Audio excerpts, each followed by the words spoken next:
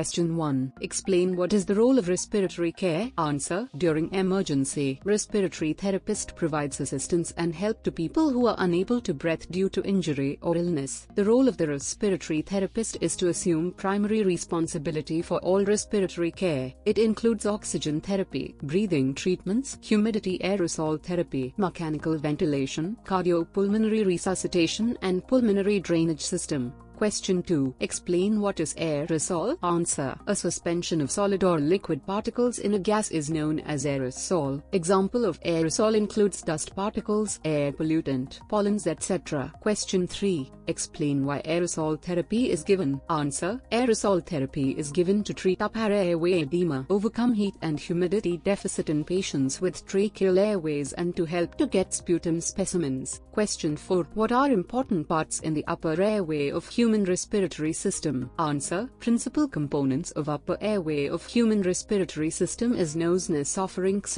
or pharynx, laryngopharynx, larynx. Question 5. Explain what is anticholinergic. Answer. Anticholinergic agent is a chemical substance which blocks the neurotransmitter acetylcholine in the peripheral and the central nervous system. Question 6. List out the consequences of inadequate humidification. Answer. Inadequate humidification causes decreased ciliary activities and mucus movement, inspissation of mucus, mucosa inflammation, bacterial infiltration, pneumonia and atelectasis, inspissation of mucus. Question 7. Explain what are the tools used by respiratory therapist. Answer. Various tools used by respiratory therapist are ventilators. Ventilators are machines that breathe for the patients who are not able to breathe on their own and allows respiratory therapist to fix the amount of air and pressure required by the patient.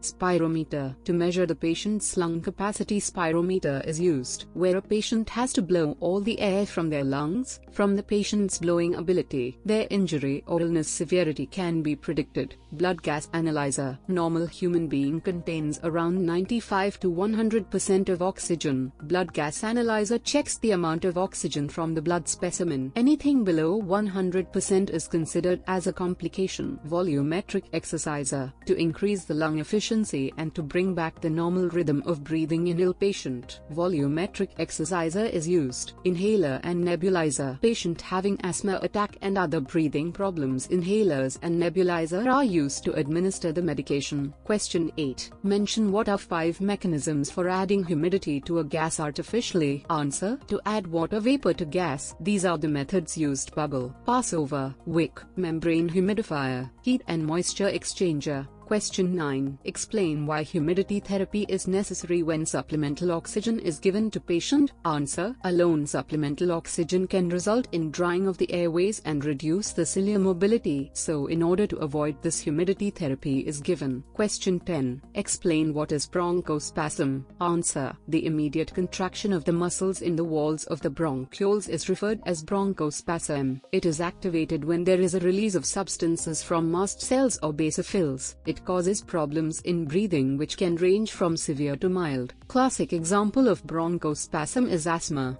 Question 11. Mention what is the treatment for bronchospasm. Answer. The treatment involves administering the patient with drugs with B blockers drugs. This drug will bind with B2 receptors and block the action of norepinephrine and epinephrine, which causes the shortness of breath. Question 12. Explain what bronchodilator is and how it is used. Answer. Bronchodilator is a compound that dilates the bronchioles and bronchi, results in decreasing of resistance in the respiratory airway and at the same time increasing the airflow to the lungs. Question 13. Mention the advantages of having respiratory therapy. Answer. It helps patient to identify the actual reason behind the respiratory disorder and can opt for a solution like nutritional assessments, allergies towards any particular food items, strategies for feeding, oxygen treatment, prophylactic antibiotics, encourages airway function, nebulizers, inhalers and intubation. There are few secondary conditions as well that can be diagnosed and treated like cough or cold, breathing conditions like asthma, identifies gastrointestinal complications, sleep apnea. Question 14. What should patient do if they caught an asthma attack and had no medication? Answer. If patient has no medication when there is asthma asthma attack, he could follow the following things. Stay calm as much as possible. Take long and deep breath. Breath out through mouth and breath in through nose. Identify the trigger component and get away from it. Sit upright. Bending or sleeping may worsen the attack. Take hot caffeinated beverage.